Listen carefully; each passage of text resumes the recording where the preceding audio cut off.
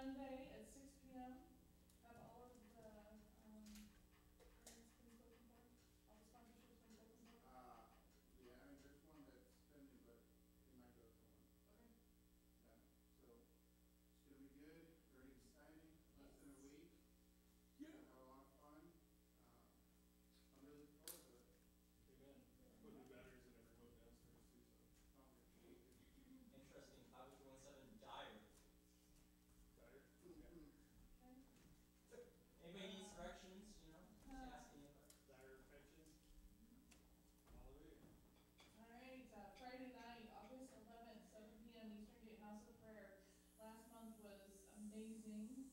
It was a house of prayer. I felt like some of us remembered that we were Pentecostal. Some of us are not denominational, don't even know what that word means, but for some of us that have a Pentecostal background, it was, I think, a reawakening and a time of renewal and encouragement in the Lord. I look forward to this next Friday night. Mike, what do you have for us for this next Friday night? Yes, it's, we'll continue, well, not continue on, but there'll be a fresh wave of, I believe there'll be a fresh wave of that direction. Plus, Rick Arrowwood asked us about, the next day, August 12th, at the Prayer Burn Heartland for this worship team to do probably the 5 to 7 slot again. So I'm gonna be asking right now, y'all be praying, You think be we're ready. available, right, Michael? Saturday, August 12th? I'll check my secretary. I kind of think we have to. Our contract says Check your here. gas. Okay. Well, either way, I know I gotta be there, and if the rest of the team should be there, it's great. Be there. It's gonna, I'm praying about specifically, the format that the Lord released on us this last time, plus integrate the fire and worship that we normally bring that they are waiting for. So, it'll be very interesting, so. Pray, pray, pray. That's all I I'm have saying. some thoughts about that. Good. Some very clear thoughts. Well, But there maybe it is. not my We own. we were up in the, I don't know if you ever been up to Harlan in the prayer room in the upper room. One night, it was basically, it was kind of set up like we are here. And, I got left on the keyboard, the ladies were released to go pray for people. And you and Tammy and, is Pam still here? I can't remember, but anyway, these ladies are out to pray for people, they're getting fire on them. They're just, And then the last time, I feel like there were a couple. there you go. There was couples that we were praying for. This is it. This is it. It's a house of prayer. So I really feel strongly that between the acoustic guitar and the piano, there's just background. Right, The worship is background to Right. the worship. right, It becomes preeminent. right. I mean, it gave me the freedom where you kept going at first, and in fact, one of the songs we're doing tonight, no, was it? No, it was another song that we were doing. Yeah. It was another Jason Upton song that we were doing that I just,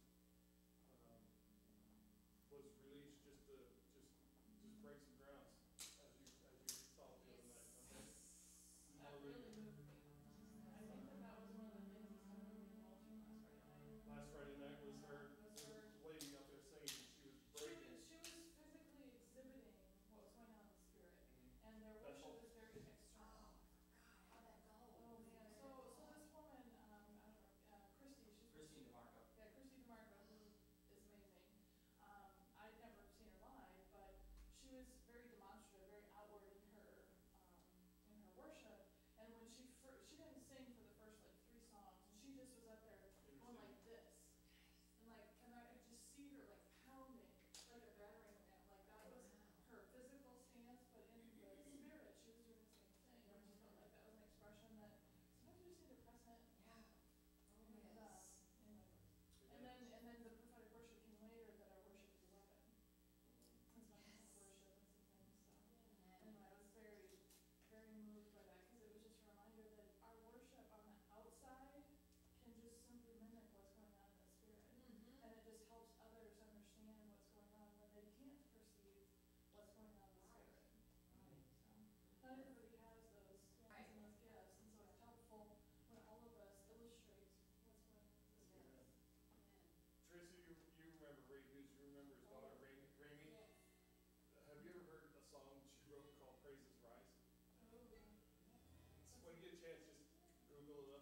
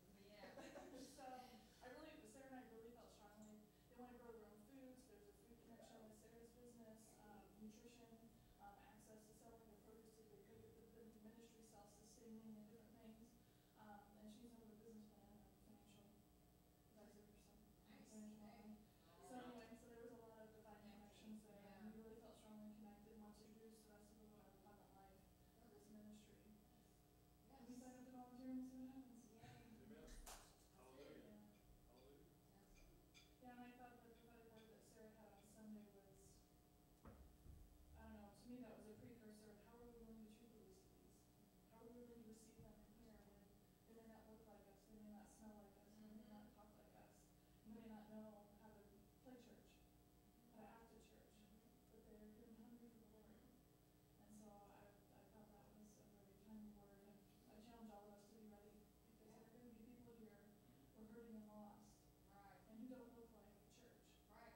but who need Jesus Christ. Amen. Amen. Amen. Amen. Hallelujah. Hallelujah. Prayer requests? Prayer requests. This is so out of norm, let me stand back. Anybody have any prayer requests or testimonies? We'll have been sharing a whole bunch. Yeah, prayer, for Kelly and I. We haven't shared this with, a lot of people, but we're actually in the process of looking for a house to move. And we're gonna go see two tomorrow and two on Sunday, and I believe the one that, we're supposed to move into, it's in these four. So just prayer for God's guidance and wisdom for the decisions that we are about to make, and also for the doors to be open. If that's the house, that the door is open so that we can get it. I was gonna say, I know somebody's selling this boat just 3 blocks over. It's got a pool for a house. We're looking for land, so we're moving outside of the city. Uh, Yeah. And this was in winter set, so. Understand? Anybody else? Yeah, Tim. Yes, I asked you to pray for my brother. Found out he had prostate cancer. And so my sister, she had called me, so want prayer for him, Yes. he is a Christian, and he is getting treatments and stuff now, but we really ask Lord to touch his life, and then just some personal issues that, God is so great that, it's awesome to be able to bring your request to him, and then you see what's nice. One Fred was praying with me. He said one thing you want to do is when you ask for a prayer request, when God answers it, let me know, and that way you give the glory to God and see how he moves in that area. So just want to thank the Lord for that. What's his name, too? We just call him Buddy. Buddy. He was named after Dad, but Okay. C was the real name, but everybody called him Buddy for Buddy. years.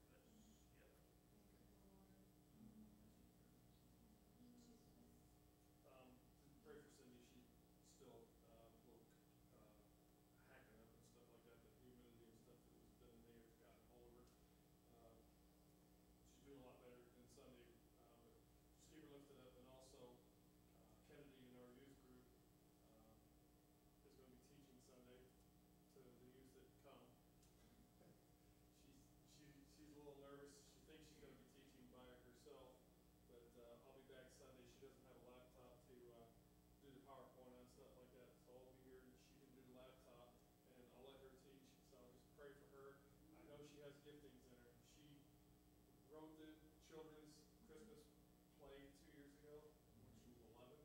I know you helped edit it and stuff like that, but it was an awesome thing that an 11-year-old to write a Yeah. complete children's And Christmas she's play. on the whole thing. So she thought of the whole thing, and Suzanne mentored her through that. So I pray that she continues to grow in the Lord. They've been asking about the Holy Spirit, and just starting to ask some questions that pray that they keep asking and they receive what the Lord wants to pour on them. So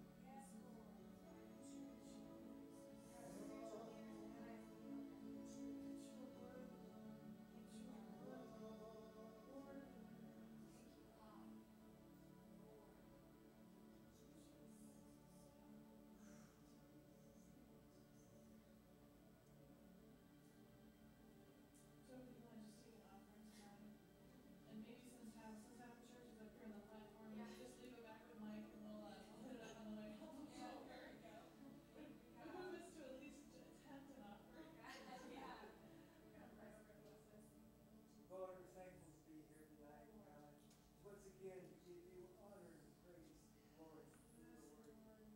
Lord, as we look around, God, we remember all the faces of people that have been here Yes, Lord. from time to time, God. Stir up their hearts, Lord. Return them to where they belong, God. Let's have an old home week, God. Yes, Lord. All your children come together once Yes, again. Lord. God, and we raise up your name mightily, God. That the whole world will know once again, you are our King and we are your children. We just give you praise and honor and glory. Be here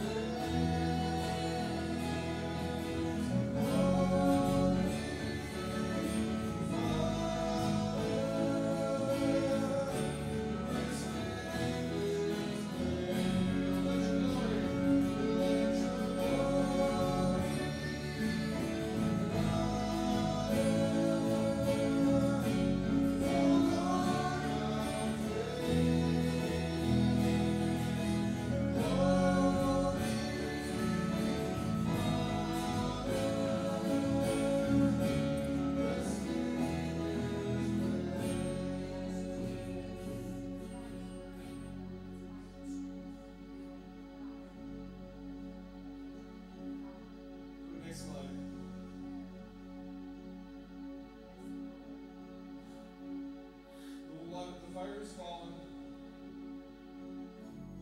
and the wind has blown, and His glory had come down. Now He wants to release the fire out of you. He wants to let the wind that is within the deep wells of your spirit blow. And let the glory fill this room.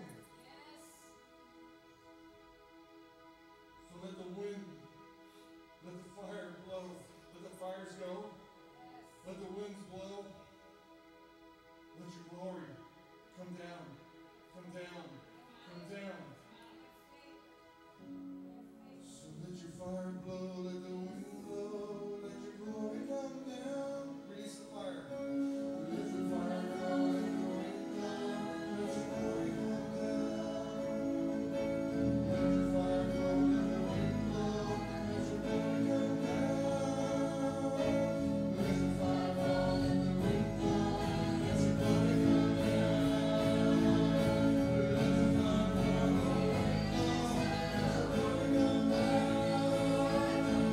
the fire blow, let the wind blow,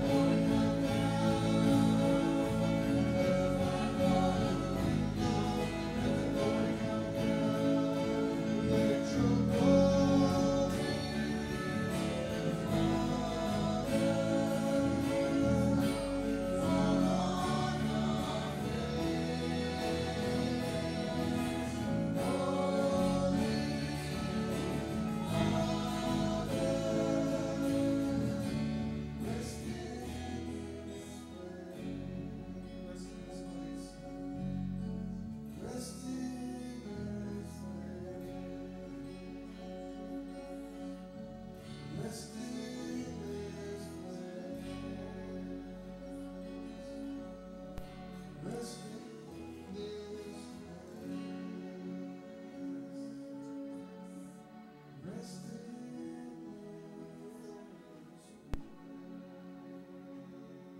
Thank you, Lord. We just thank you right now, God. We thank you right now, Lord, because you are in this place. You are in each and every one of us, God. We thank you, Holy Spirit, for resting in our midst, Lord. We love you, Jesus. We praise you. We believe you at your word, God, for your word is truth. Thank you, God, for the testimonies that are going to come forth from your people, God. We believe you. We love you, God. And we thank you, Lord, right now in Jesus' name. Thank you, Lord. Thank you, Lord. Thank you. So good, you guys.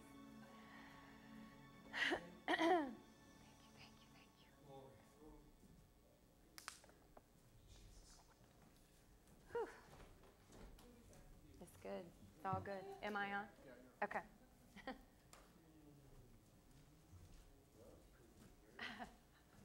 Yeah, it was good. You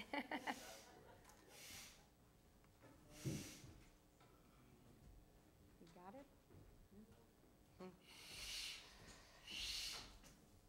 So, since I've been up here now, this is my second time to speak, but I really feel like since the women's conference that we had, God's just been pouring out His Spirit, and it's not anything different that He's doing. It's just me coming into this reality of we have His grace. We have His grace to walk and talk and move and breathe and have our being. I was reading something today, and it said this. It said, if we are not preaching the person of Jesus and Him alone, we are not preaching the true gospel. If Jesus Christ was not being given central place in the body of Christ, His blessings will not flow as they should. If we don't look at the Bible and see Christ alone and the grace He provided to us as a result of His death, we are not preaching the gospel of God. I'm just so thankful that we have a pastor that's doing that right here at Abundant Life. He is preaching Jesus and Him alone. Amen. He's preaching that Jesus paid the full price for us. In every area of our life, He paid the price. If He is your Lord and Savior, you no longer have to pay a price for anything. So I'm going to encourage and share with you tonight is in regards to declaring and decreeing his truth. Come on.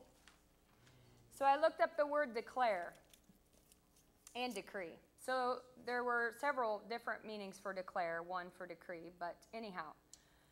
To declare, it says to make known formally, officially, or explicitly. To make known as a determination.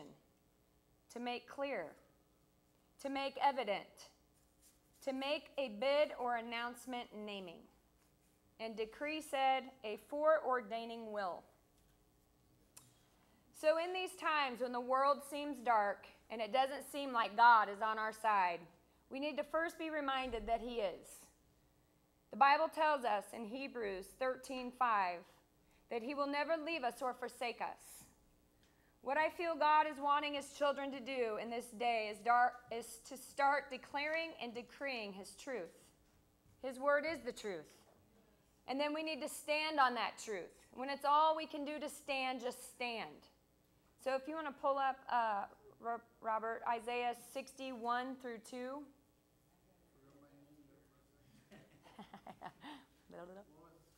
Isaiah 61 and 2.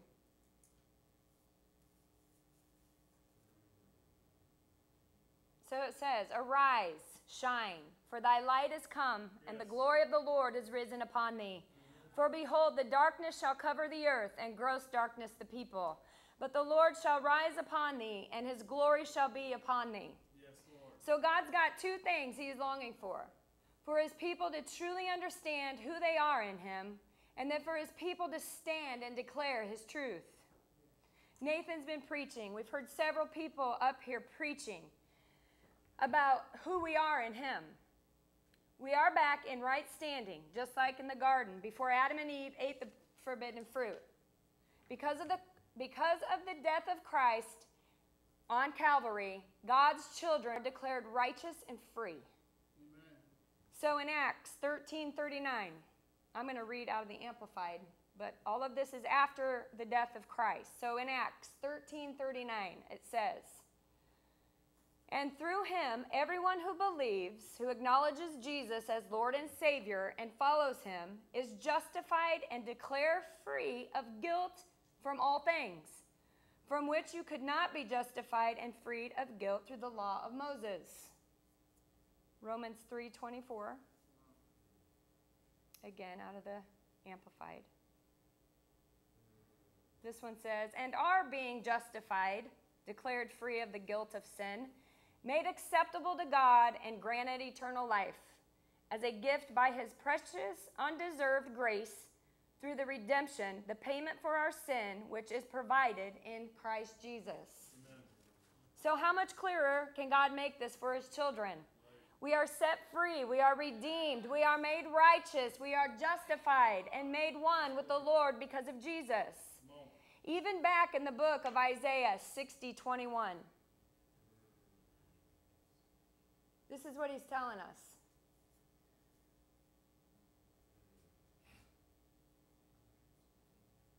Thy people also shall be all righteous.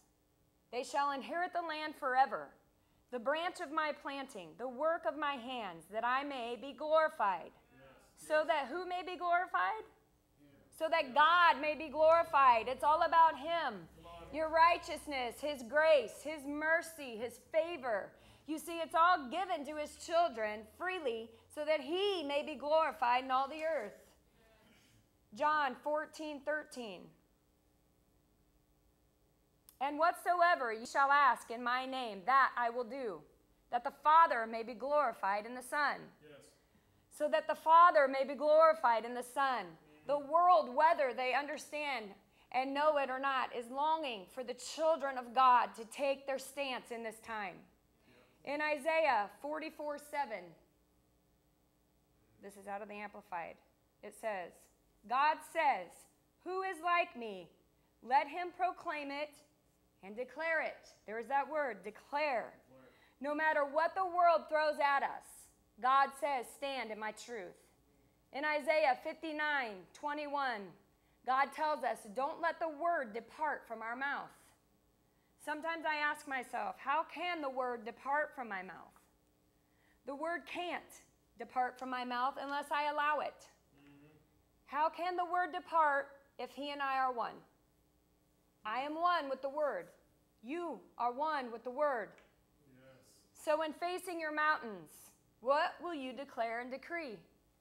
Will you conform to the world, or will you choose to not let the word depart from your mouth and speak God's truth over the situation?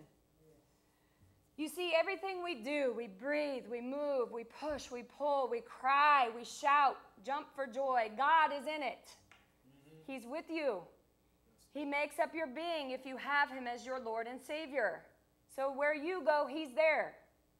He wants to lead and guide you into all truth. He wants us to search the scripture and find who we are in him. He wants us to know that the promises that were made by him and for him are also ours in this day. Yes, yes. Not for the unbeliever who leans to the world and its false promises, but for his children. And it tells us this in Galatians 3:16.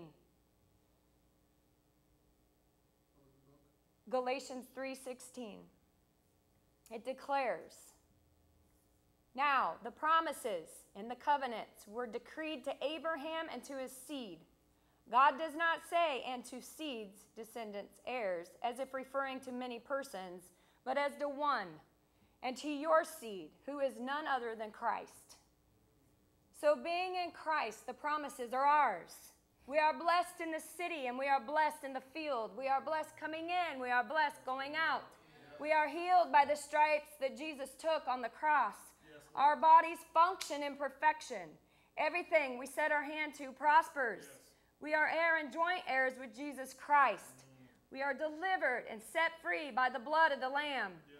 The joy of the Lord is our strength. Peace that passes all understanding is ours in the name of Jesus.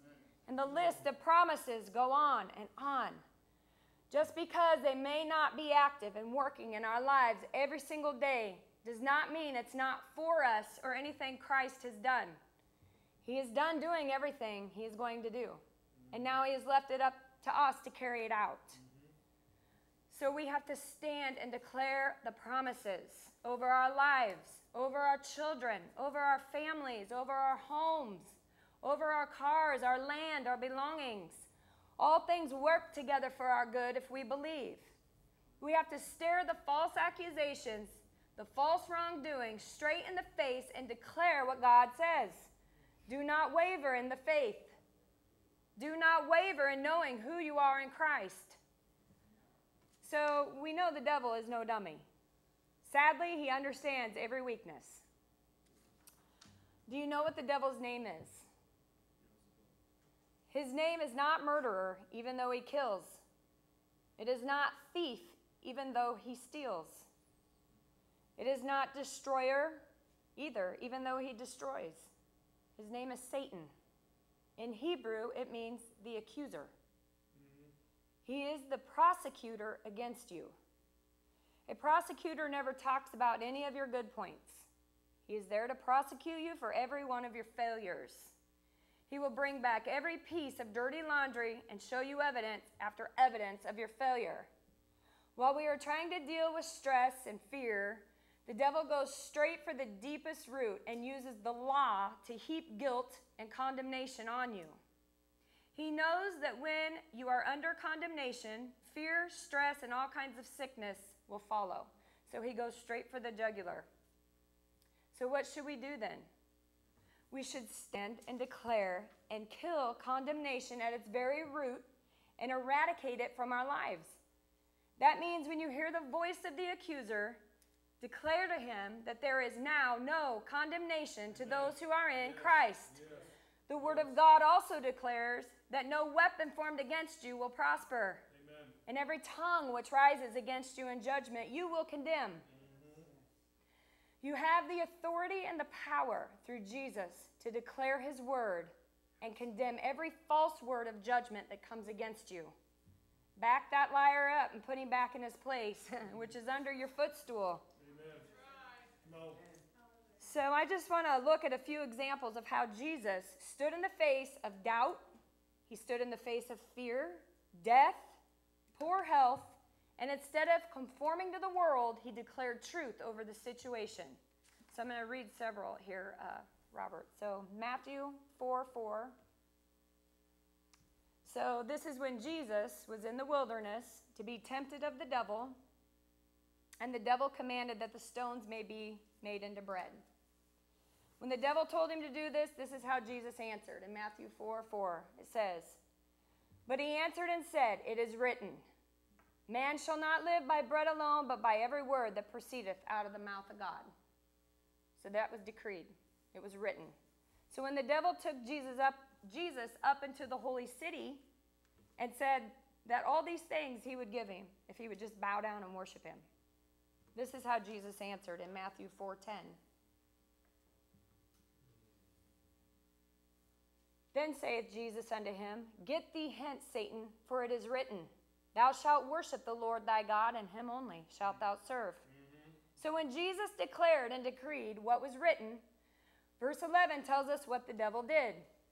So Matthew 4:11. Then the devil leaveth him, and behold, angels came and ministered unto him. So Jesus stood in the very face of the devil and declared him God's truth, and the devil left him. In Mark 2:11, this is when a guy came to Jesus sick of the palsy. Jesus looked at the situation and responded like this, I say unto thee, arise, and take up thy bed, and go thy way into thine house. What did the guy do when Jesus declared and decreed him to get up and walk? 2:12. And immediately he arose, took up the bed, and went forth before them all, insomuch that they were all amazed and glorified God, saying, We never saw it on this fashion. Every time Jesus commanded and made things happen, it amazed the religious people. But that didn't stop Jesus from declaring and decreeing. In Mark 5:8, this was a man with an unclean spirit. Jesus declared and decreed to the unclean spirit, whose name was Legion. Mark 5:8 says, For he, Jesus, said unto him, Come out of the man, thou unclean spirit. In Mark 5:13, guess what the spirit did? And forthwith Jesus gave them leave, and the unclean spirits went out and entered into the swine, and the herd ran violently down a steep place into the sea. They were about 2,000 and were choked in the sea. Luke 4:35. This is another scripture regarding an unclean spirit and how it was tormenting a boy. In verse 4:35 it says, And Jesus rebuked him, saying, Hold thy peace, and come out of him. And when the devil had thrown him in the midst, he came out of him and hurt him not. Luke 6:10. This is a man with a crippled hand. And looking around about them all, he said unto the man, Stretch forth thy hand. And he did so, and his hand was restored whole as the other. John 11:43.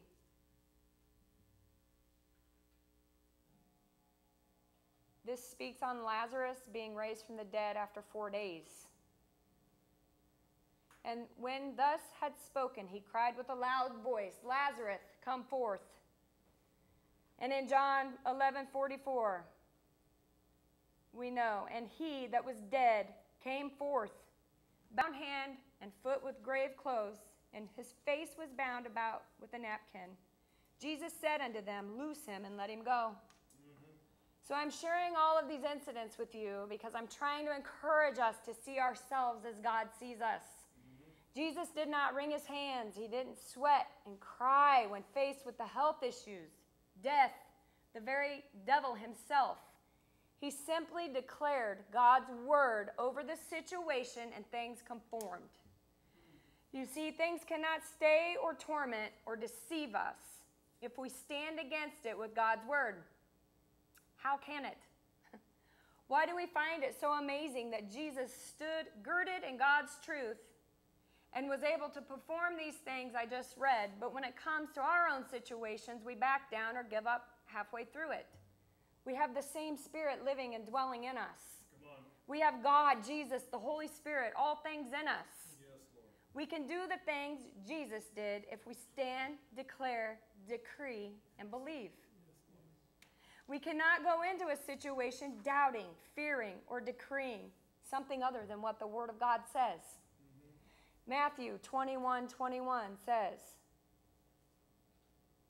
Jesus answered and said unto them, Verily I say unto you, if ye have faith and doubt not, you shall not only do this which is done to the fig tree, but also if you shall say unto this mountain, Be thou removed, I heard that from you, Suzanne, up here, and be thou cast into the sea, it shall be done.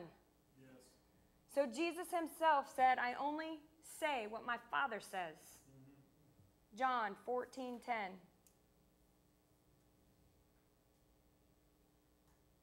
Believest thou not that I am the Father, and the Father in me? The words that I speak unto you, I speak not of myself, but the Father that dwelleth in me. He doeth the work. So we have to get it down so deep in us.